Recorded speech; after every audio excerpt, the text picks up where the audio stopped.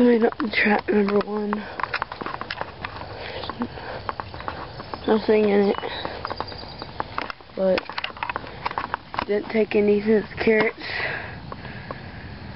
Let's go and check trap number 2.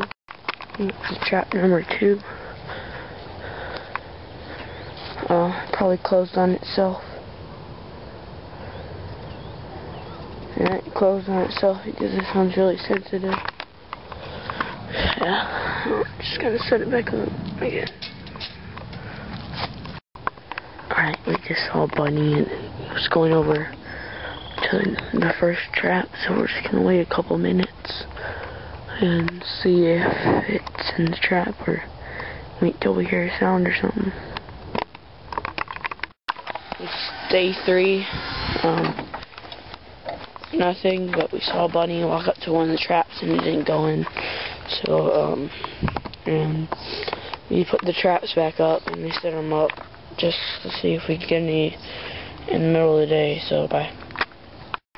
Alright, it's day 3 after school to check the traps. So, yeah. My brother's not going to be able to because he has something at school. So, yeah, let's go and check the traps. Trap number 1 has nothing in it. Let me go and check if anything's been eaten.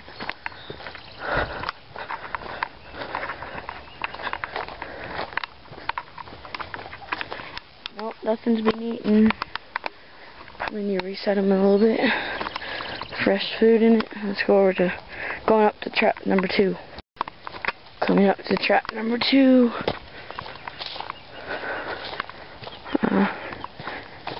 Nothing. Nothing. I need to reset the traps with this fresh food and stuff. So I guess I'll just trap them.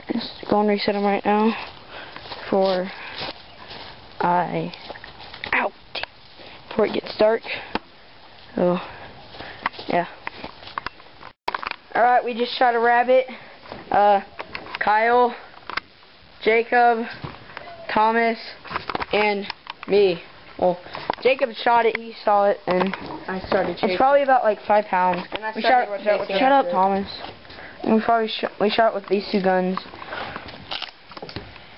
It's a nice rabbit, but my dad kind of got mad at us. Yeah, there's blood on it. Madison, shut up. Yeah. We have to go and put it back in the ranch. We're wanting to skin it, but Okay. Let's keep it as a pet. Look, guys, watch out, guys. Watch out. How many times did you shoot that thing? Oh, like 5 times. A billion times. When Jacob shot it in the back, I started